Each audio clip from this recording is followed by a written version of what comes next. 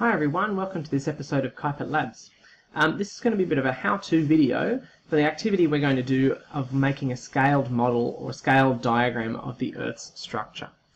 Okay, so we've briefly kind of introduced this concept that we could, if we could take kind of the Earth is a sphere, or at least close enough to it for our purposes, and that if we could actually kind of take a knife or take something and actually kind of cut it down, that we would see that, like kind of a cake, that there would be layers existing inside our Earth.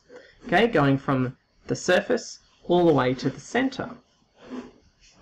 Okay, so I might relabel that. So going from the surface to the center.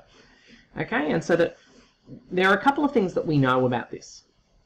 Okay. The first, and what we're going to be doing in this activity that we will do is to try to draw a diagram to scale of these different layers.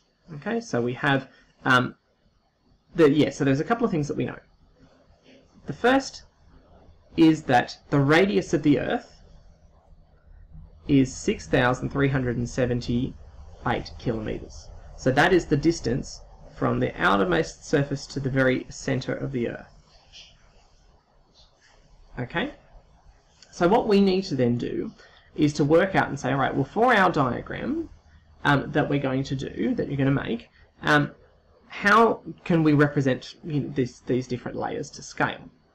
Okay, so first I'm just going to I'm going to put up on the screen the image that we're going to be basing this from. Okay, so what you can see that on the right hand side of this image is some data about the depths at which the different layers kind of start. Now, this particular image that you see has got some other things that you might not have seen on an image of the Earth before. Okay, so you can see kind of at the very top, it's the top outermost part of the crust, and then we go down to a depth of 400 kilometers, which is kind of where we're seeing it kind of the top of that kind of that darkish blue sort of section, which is the top of our upper mantle that we're looking at. Okay, and then the next level down we go to 650, and then from there then we go to a value, so between 650 and then 2,700 is where we're thinking about that kind of lower mantle. And then at 2,700 to 2,890 we've got this thing called the D layer. Now, we're not going to go into that in a lot of detail, but that's something we can identify.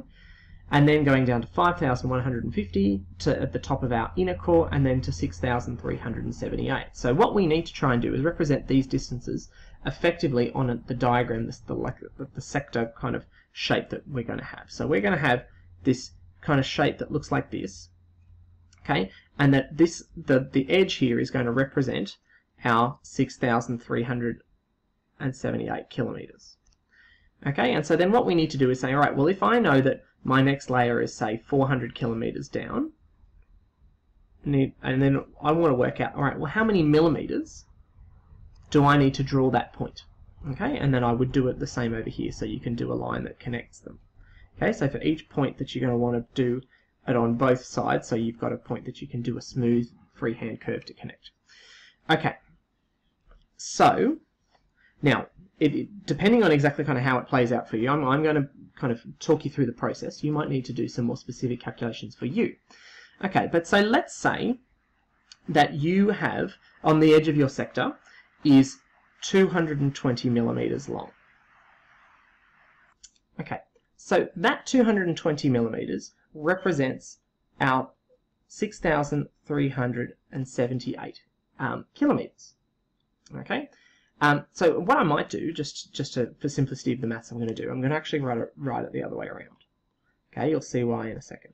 Okay, because what we now want to do is we now want to say, all right, well, therefore, how many millimeters will I need for 1 kilometer?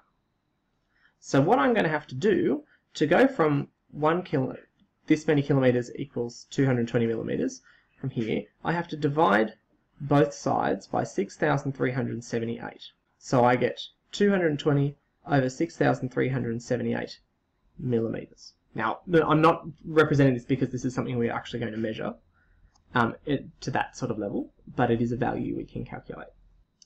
So I get a value of 0.0345 millimeters for every kilometer on my diagram. Okay, so this is going to be an important kind of ratio that we're going to use, so we're going to need to remember that. Okay, so I'm going to put a little box around it, and then what I might even do is I'm going to rewrite it up here. Okay, so now what we can say is, all right, let's look at our first distance down of 400 kilometers. I want to convert that to however many millimeters I need to draw from the top of my diagram down to that point. Okay, so what I can do is now I take this value and I'm going to multiply it by the fraction I've got over here. 0.0345 millimeters for every 1 kilometer on my diagram.